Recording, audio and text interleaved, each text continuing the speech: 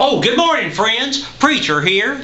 You know, friends, one of the young people down at the congregation at church, they have got this whole new lifestyle. They're wearing all sorts of strange clothes and little beanie hats and carrying different kinds of wallets and purses down there. Well, there's actually a group of the kids there that do this. You know, it's a whole different culture with these young people.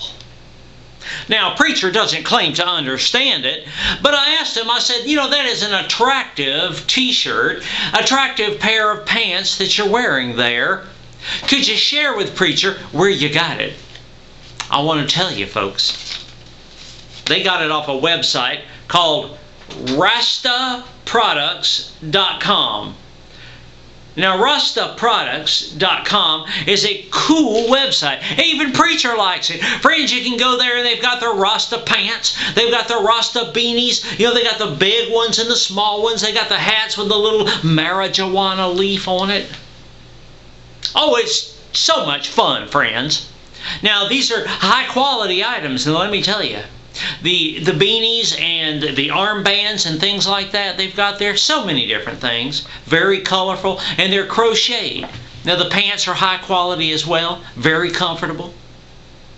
Friends, I don't think you can go wrong down there. Now, preacher likes to see a little diversity in his congregation, and so I applaud the young folks down in my church for taking a walk on the wild side, as it were.